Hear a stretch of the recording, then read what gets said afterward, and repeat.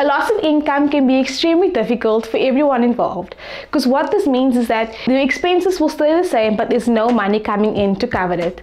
I'm Rahima, and here is how online UIF declarations work.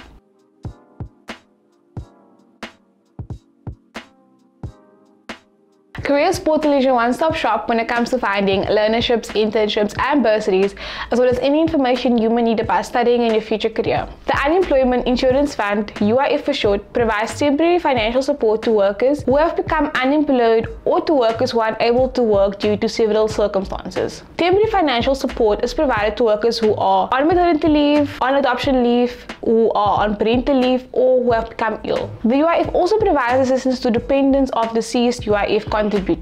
If you work for more than 24 hours a month, you need to make UIF contributions.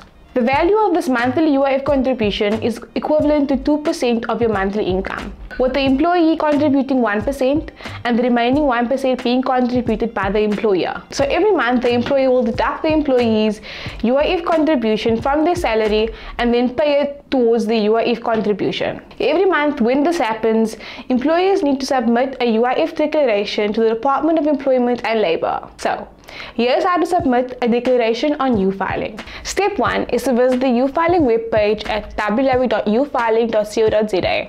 Then log into your U-Filing account by entering your username and password. Once you're in, select Declarations Manager and click on the employee's name. Here you must click View Declarations and then the declarations grid will be displayed. Click on View to see the return values and then click on Open Declaration in the return values pop-up. Next, click on Edit/View to edit any declaration issues shown. When you have completed this step, click on View Declarations. To submit your declaration, click on View, then click on Submit Declaration in the pop-up.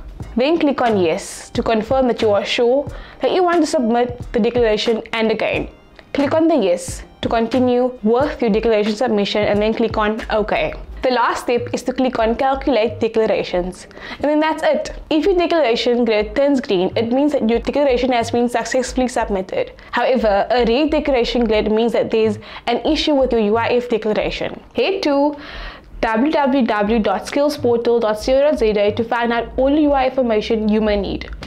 And comment down below any questions you may have, and don't forget to like this video and subscribe to our channel for more. Thanks for watching, and I'll see you next time.